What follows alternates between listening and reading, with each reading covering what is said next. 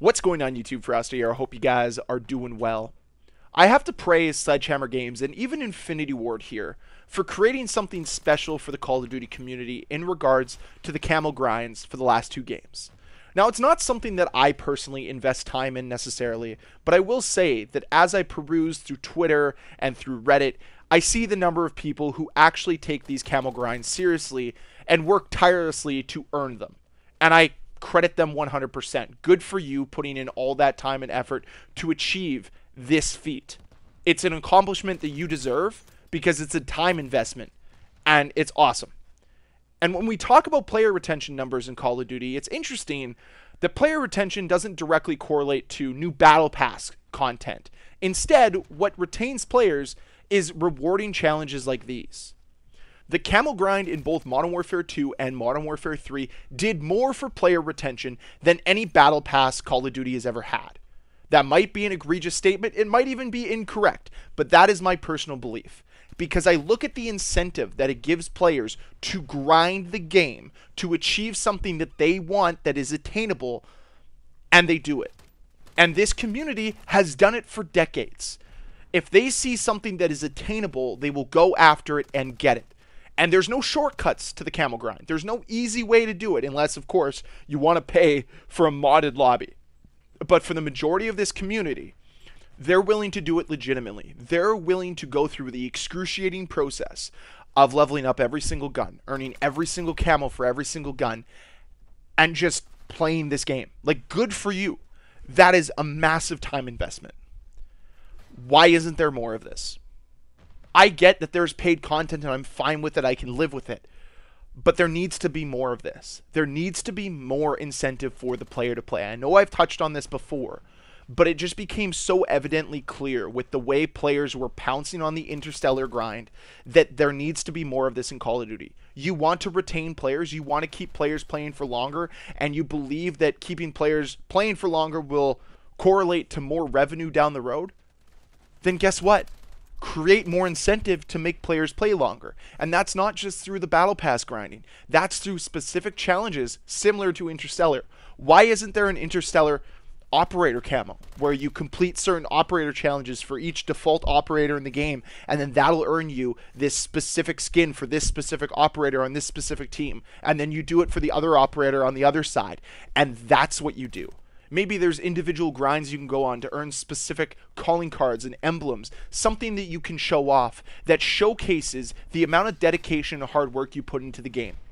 Anytime that I see somebody using the Interstellar camo in Call of Duty, I immediately know that person has more dedication than me and they deserve to show that off every single time.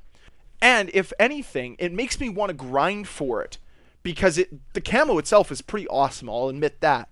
But it's also this like point of pride. Never once have I been killed by any operator in this game, whether it's a rapper, an animal, or a superhero, and think to myself, wow, I'm going to go spend $20 on that bundle. No, that's just not something that occurs to me. But something that is actually earnable and attainable, guess what?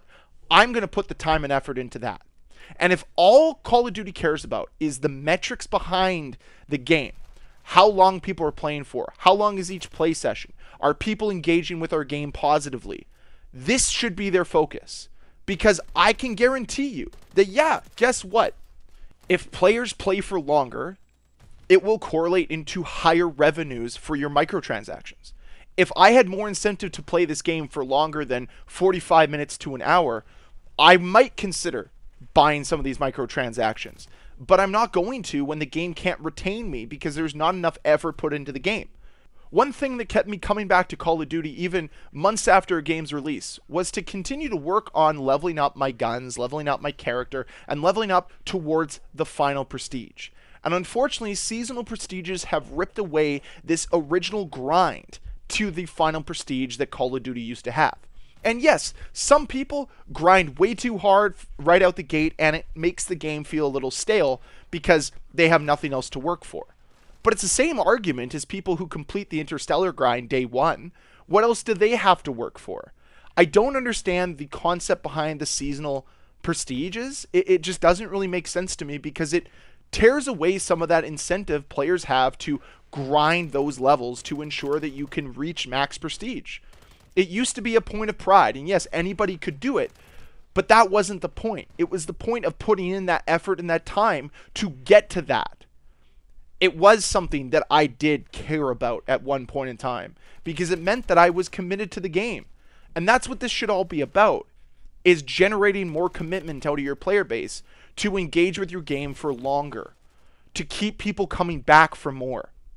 And while I understand that the seasonal content release structure is intended to do this, I just don't think it does enough to bring as many players back as possible. I don't think it appeals to everybody because not everybody is going to get jazzed up about having to spend money again. Or let's say that they've earned enough COD points to just buy the Battle Pass again.